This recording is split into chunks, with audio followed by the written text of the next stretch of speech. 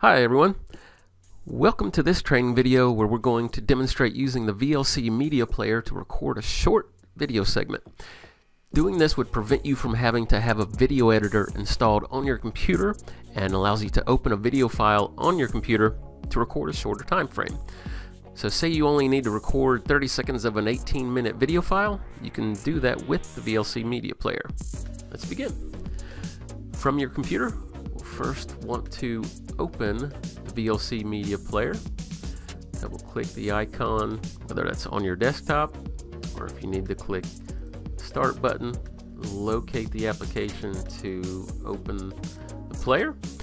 Next you will want to click the view, then click advanced controls. That will open the additional buttons for record, snapshot, loop, and frame by frame.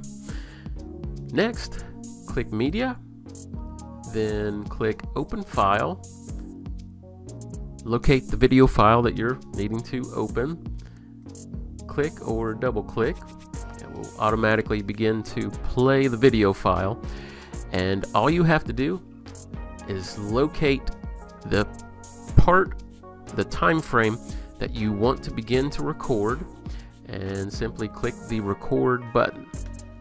I currently do not have record or system sounds being recorded on this video file, so we won't see that. However, you will see the recording from the video file will be obvious in the recorded video. So this video is 18 minutes.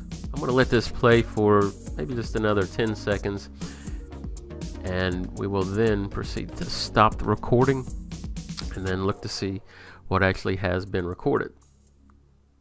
Okay, I think we're good. I'm going to click the record button again to stop the recording. I'm going to pause the player. Now we need to locate the default location for where the recorded video is. So if I click File Explorer, unless the configuration settings have been changed, it should be right inside your videos folder. Now we can see here this is the file. It looks like the length of that is 38 seconds.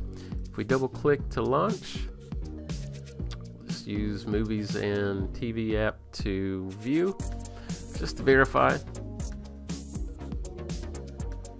And you can see that it has recorded just that short segment that we needed of the video.